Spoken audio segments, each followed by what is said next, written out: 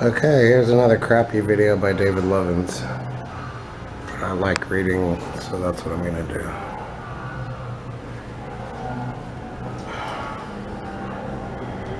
This is the only time I read every day. I have to force myself to do it. I don't feel like reading anymore. But it's important to read. Continuing on with the temple. In the week that followed, we were all very nervous, watching for the dossier. The tension was aggravated by the disappearance of Mueller and Zimmer, who undoubtedly committed suicide as a result of the fears which had seemed to harass them, though they were not observed in the act of jumping overboard. I was rather glad to be rid of Mueller, for even his silence had unfavorably affected the crew.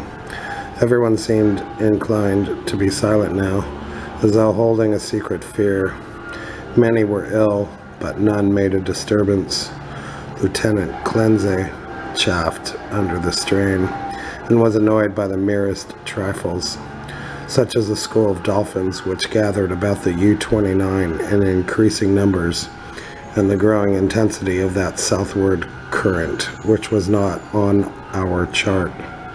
It at length became apparent that we had missed the dossier altogether.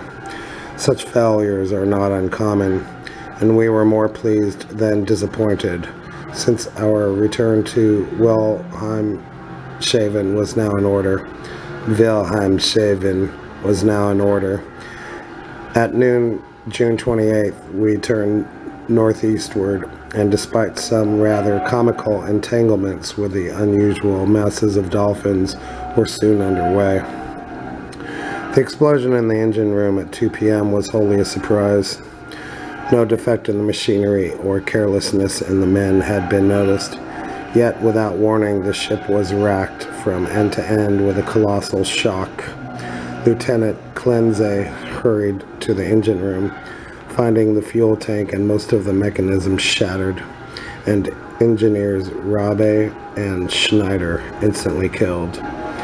Our situation had suddenly become grave indeed, for though the chemical air regenerators were intact, and though we could use the devices for raising and submerging the ship and opening the hatches, as long as compressed air and storage batteries might hold out, we were powerless to propel or guide the submarine.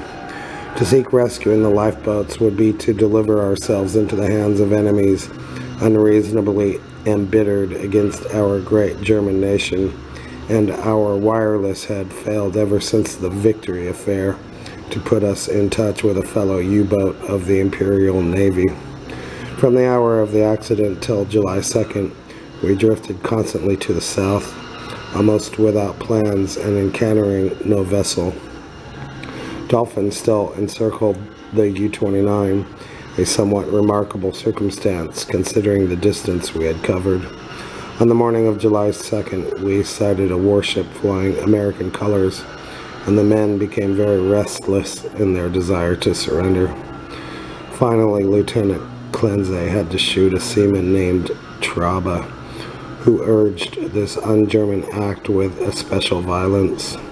This quieted the crew for a time, and we submerged unseen. The next afternoon, a dense flock of seabirds appeared from the south, and the ocean began to heave ominously. Closing our hatches, we awaited developments until we realized that we must either submerge or be swamped in the mounting waves. Our air pressure and electricity were diminishing, and we wished to avoid all unnecessary use of our slender mechanical resources. But in this case, there was no choice. We did not descend far, and when, after several hours, the sea was calmer, we decided to return to the surface. Here, however, a new trouble developed, for the ship failed to respond to our direction, in spite of all that the mechanics could do. As the men grew more frightened at this undersea imprisonment, some of them began to mutter again about Lieutenant Clenze's ivory image, but the sight of an automatic pistol calmed them. We kept the poor devils as busy as we could, tinkering at the machinery even when we knew it was useless. Well, that's good for today. I gotta go.